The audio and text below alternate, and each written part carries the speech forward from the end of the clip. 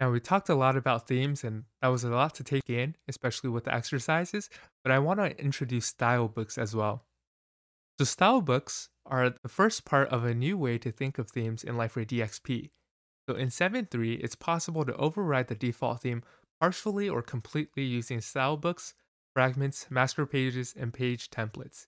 And so, in this diagram below, we see style books between the theme base and then right above fragments. And so, we might think of it as a sub theme to override partially of a theme, but it also encapsulates more than fragments, templates, or specific pages.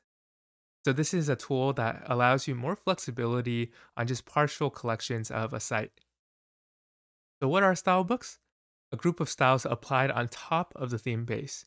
And this is a design system used to create consistent user experiences across different pages. These are reusable and shareable styles in style rules. So to create style books, you'll use the style editor UI, and developers can create multiple style books for the same site. Designers or business users can then pick a style book on a particular page, and this would help reduce inconsistency and improve efficiency when multiple business users work in parallel and on the same site. They can all make use of style books, and this is already pre-configured to apply a set of styles on top of a theme. The knowledge check. Developers can create style books to work on top of the theme base.